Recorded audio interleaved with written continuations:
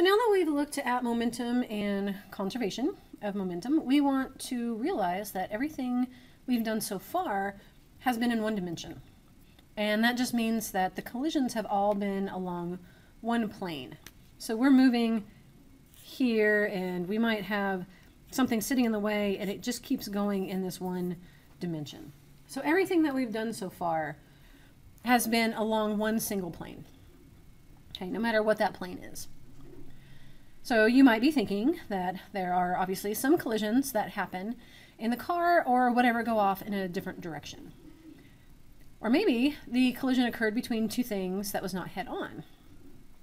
So for example, let's just say that we have a car traveling to the east.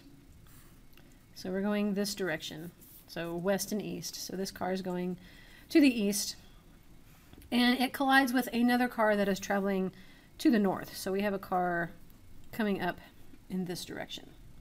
And we have a collision right here between those two things. You can probably see right off that the collision will result in the cars continuing on directly, not to the east or to the north, but off in some direction this way. All right, so we have some momentum going this way, we have some momentum going this way. So if they crash and stick together, they're not all going to go north. They're not all going to go east, but they're going to go off to the northeast in some direction. So just like we resolved our other vectors, like velocity and force, into components, we can do the same thing with momentum. So if we are interested in this momentum of both of those cars after the collision, we can solve for that because we have some x component and we have some y component there. So in our example, car A is traveling to the east, so we can say that it is traveling right along the y-axis. Or no, x-axis. We could call it y, I guess, if we wanted. We typically don't. So if we're traveling to the east, we can say that we are traveling along this x-axis.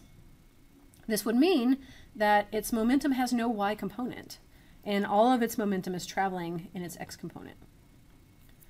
Our second car, let's call this one car B, and this one car A. So car B is traveling to the east, and it doesn't have any y component to its momentum. It only has x momentum. Car A, on the other hand, is traveling directly to the north, so it has no x component to its momentum. All of it is in the y direction. After the collision, however, and let's assume here that the two cars stick together. Since this is all in the same situation as before our collision, we can't go around changing our coordinate system. So we can't now say that this is our x direction or this is our y direction. We have to keep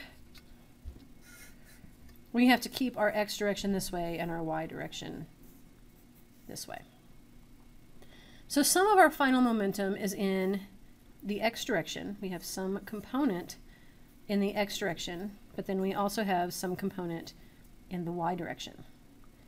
Now what's nice about the conservation of momentum is that momentum is not just conserved overall, but is conserved along the coordinates as well. This means we can find out how much the momentum there is in the x direction before the collision, and that will be equal to the momentum in the x direction after the collision. The same thing for the y direction. The total momentum in the y direction before is equal to the total momentum in the y direction after. So P in the x direction is equal to P final in the x direction, and P in the y direction is equal to Py final. This means we can find out how much momentum there is in the x direction before the collision, and that will be equal to the momentum in the x direction after the collision. Same thing for the y direction. The total momentum in the y direction before is going to be equal to the total momentum after.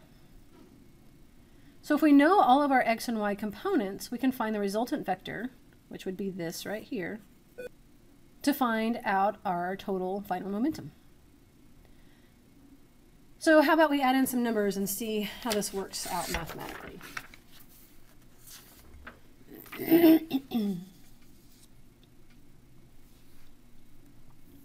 So we have a 1,325 kilogram car. Let's call this car A, moving north at 27 meters per second. And it is, so it's going to be going this direction. This is car A. And we have a mass of 1,325 kilograms. And we have an initial velocity of 27 meters per second. It's going to collide with a 2,165 kilogram car moving east, so this is our east direction, at 17 meters per second. So our car is 2,165 kilograms, and it's going to be 17 meters per second. They're going to stick together. And so just like we saw in our introduction, we are going to go off some direction this way. Okay, so this is going to be after the collision. So we talked about how momentum is being conserved overall, but also in each direction. Here, our cars are going to line up nicely in the X direction and the Y direction. So we can draw a coordinate system for that. So this could be our Y direction and this can be our X direction. And that's nice because then our car that's moving east is all in the X direction and our car moving north is all in the Y direction. So let's start with the X momentum. We know that the X momentum, let's move it up here. So we have X momentum in the initial conditions are going to be equal to the final momentum in the X direction. So we need to determine the X momentum of each of our cars before and after. So car A is moving north, and car B is moving to the east. So the total momentum in the X direction is going to be the momentum in the X direction of car A plus the momentum in the X direction of car B, and that will be equal to the final momentum in the X direction of car A plus the final momentum in the X direction of car B. So that's what this is going to break down into. So our conservation of momentum starts with initial and final, and then that's going to break down into each one of our cars. Now, car A is moving north, so it's going to the north, which is directly along the y-axis. So there is no X component for car A. So we can just scratch that out. That momentum is 0 because it's not moving in the X direction at all. Car B, on the other hand, is only moving in the X direction. There is no Y component because it's moving just straight to the east.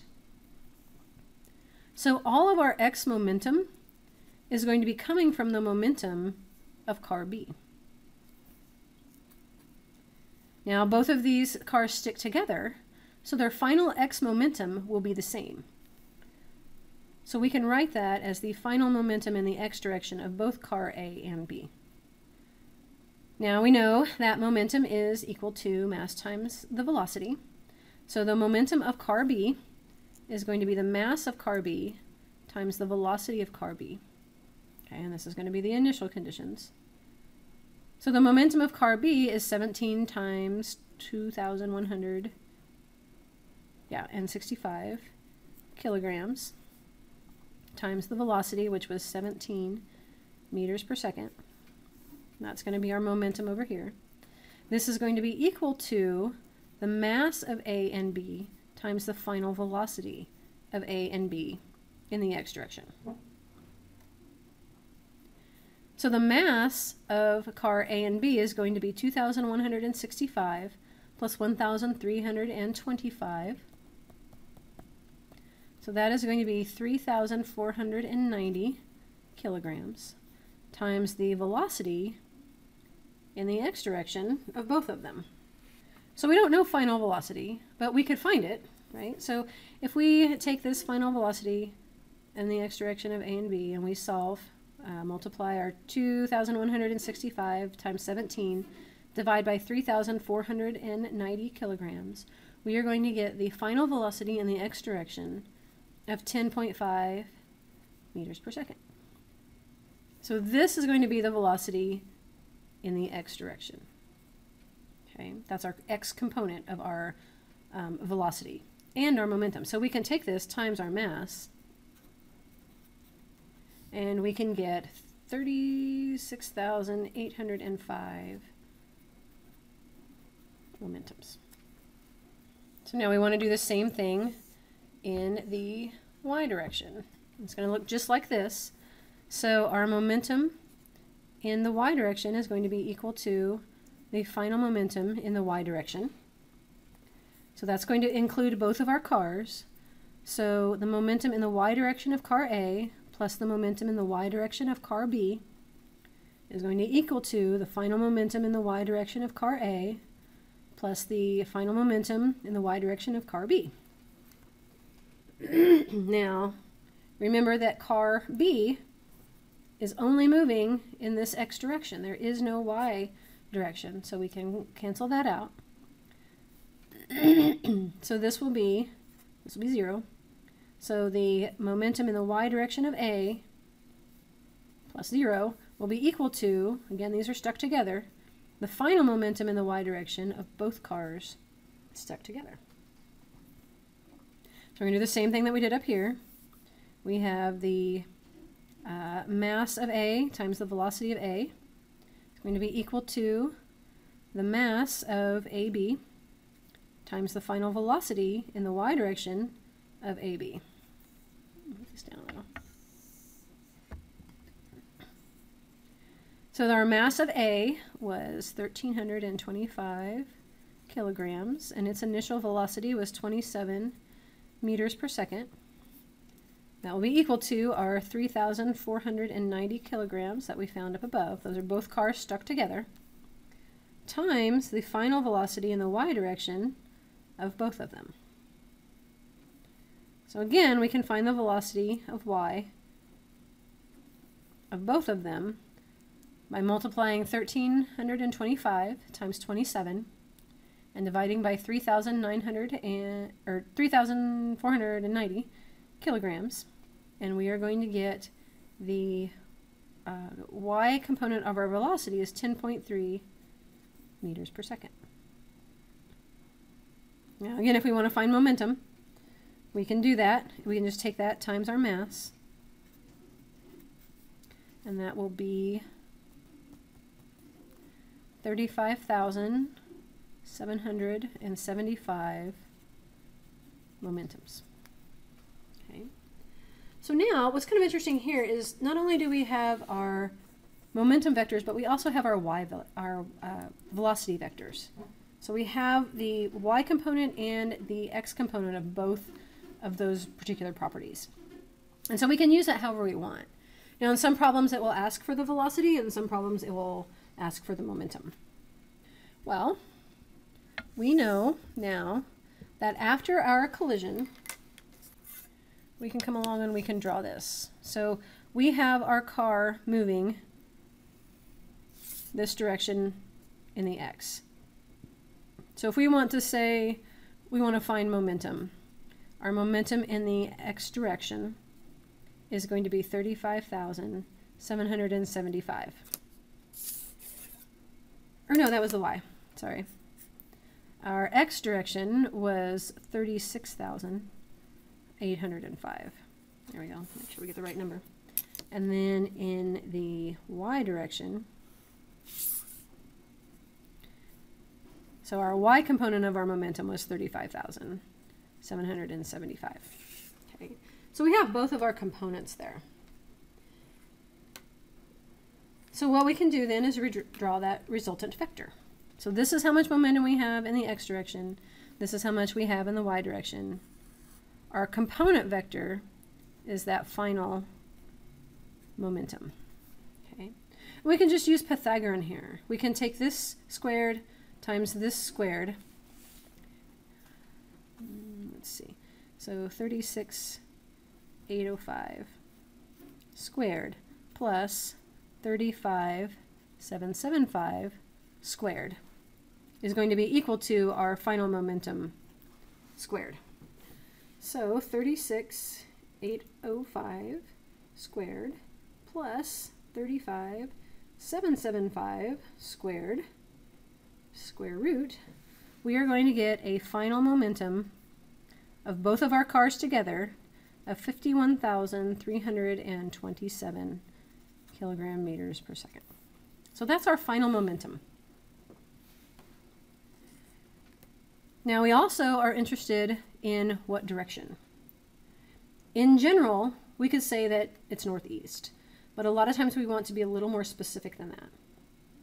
But we do know that this is a right triangle, and we actually know now all of the sides of our right triangle. So we could pick our favorite trig function, and we could solve for theta. Let's just use tangent, just because. I don't know why. Tangent is the opposite over the adjacent. So the tangent of this angle is going to be the opposite, which is our y component, so 35,775, over the adjacent, which is our 36,805. So to solve for this, we're going to take those two things and divide them and do the inverse of the tangent. So 35,775 divided by 36,805 is 0.972. And then we're going to inverse tangent that. And so what we get is theta equal to 44 degrees. So to really describe this, this is 44 degrees. Now, keep in mind in our coordinate system, up here is 0. So in our quadrant system, if we were actually going to measure that whole thing, we would measure that probably from here to here. But another way that we could write that is we could say that this is 44 degrees north of east.